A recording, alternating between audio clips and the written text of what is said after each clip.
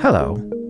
For the last couple of years, we at Journey to the Microcosmos have been taking you into a world that is our world, and yet is also another world. Invisible but beautiful. Easy to ignore but wildly dramatic. Beneath our notice but vital.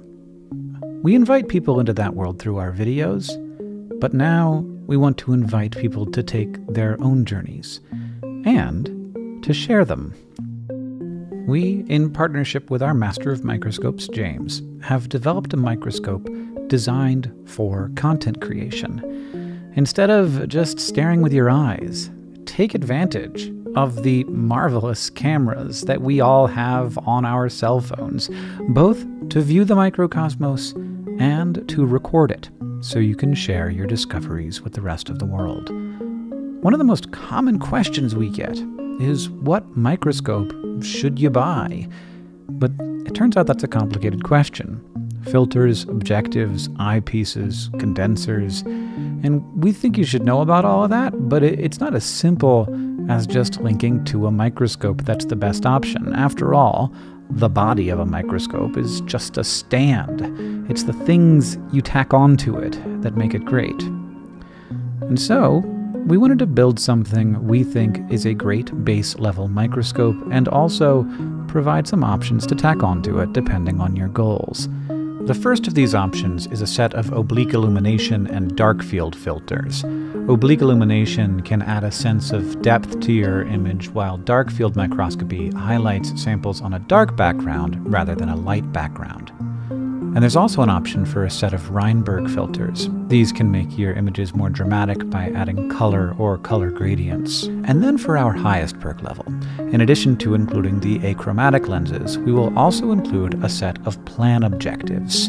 An achromatic lens will have more distortion in the outer 35% of the field of view, while the plan objectives reduce that distortion to only the outer 5%. Plan objectives are more expensive because they have twice as many little lenses packed inside doing the work of decreasing aberrations. But the cheapest microscope we have available here uses the same lenses as the ones we filmed our first episodes of Journey to the Microcosmos on. So all of these options are wonderful options. Also, remember, microscopy is about a lot more than just equipment. Great work can be done without going all in, and the parts of microscopy that aren't microscopes, well, there's a lot of them, and we can help with that as well.